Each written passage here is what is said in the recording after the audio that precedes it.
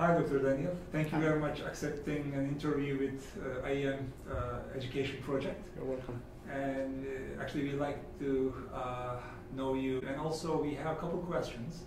And what is the undergraduate emergency medicine training in Mexico? Okay. And how about after the graduation, how the students can go residency training in Mexico? Okay. And also, if there is any chance international student rotation opportunities in Mexico. So Okay. we would like to actually know all these three questions answers. Okay. Sure. First, thank you very much for the invitation and for the interview. For me, it's very important share. For me, it's very important share with you the information in Mexico. My name is Jesus Daniel Lopez Tapia. Actually, I am the president of the Mexican Society of Emergency Medicine. But tomorrow I will be the past president.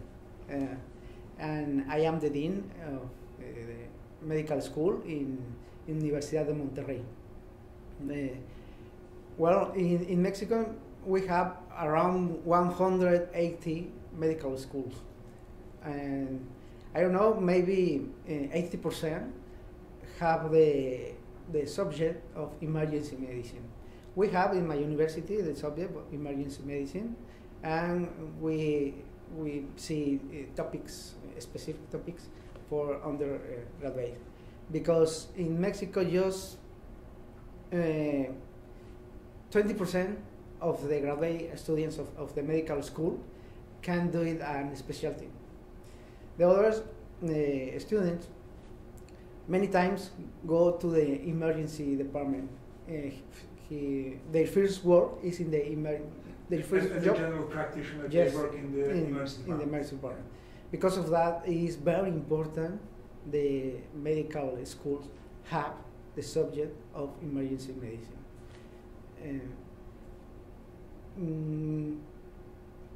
Do they have to pass any exam to get into the residency? Yes, like the others specialty, Yeah. they have to pass the exam every year.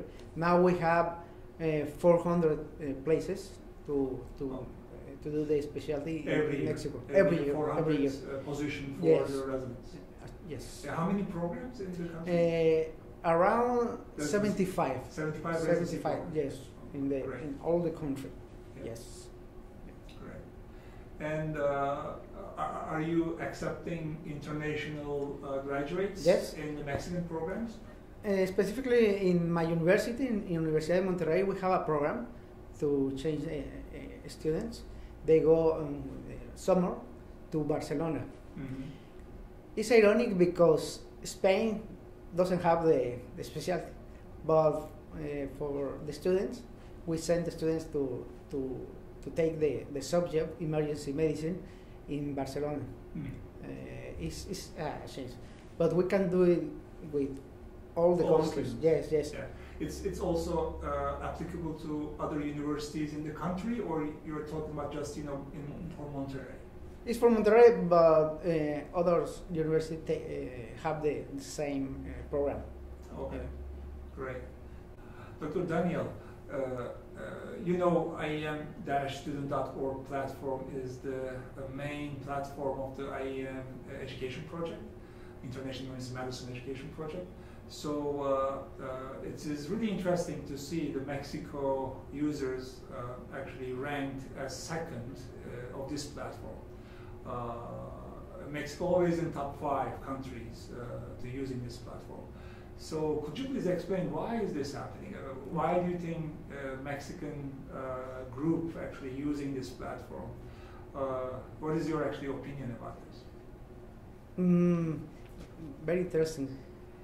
I think because the emergency physicians population in Mexico is very young, and they have all the time a cell phone, and in the night shift, all the emergency physicians, I think it's around the world, in Mexico, we check the information in the shift, always.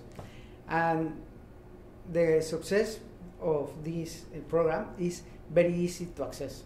First, it's free, and then it's very easy to access, and the information is always, you are always updating information, And I think there are the three things because the people in Mexico is very interested in this program. It's perfect, it's excellent, the program. And I'm sure we will be the first one in maybe 1 month before this conference, because many people is now looking for your program. Oh yeah, actually we are actually understand now it's going to be probably first country soon, definitely. And also we are looking for more collaboration from Mexico and also the South America, and we need your leadership to improve this collaboration in order to improve undergraduate emergency medicine in all countries if it is possible. Thank you very much again. You're welcome. Dr. Daniel, could you please explain about the current conference now in Cancun? Sure. This conference is in Mexico is every year. Now we have the number 30 conference in Mexico. We have around 900 attendees, but we have people from many countries like Chile, Paraguay, Argentina, Colombia, Peru, Costa Rica, I don't remember more, obviously Turkey, Spain, France, India. It's an international conference. Yes, France. And now we have all the presidents of the societies in Latin America. Is for us is a honor real, because I think it's very important the leaders of the emergency medicine in Latin America be here with us in Mexico. Great. Is there any specific topic that you covered this year, or is it general emergency medicine? Yes, it's a general emergency medicine. We have 5 rooms, simultaneous 5 rooms, 3 for medicine, 1 for paramedic, and 1 for nurses. It's five rooms. At the end of the day, we have our plenary lecture, like you yesterday, and where all the people go to this plenary session. Before the closing yes, the conference. Yes. Yeah, this is great.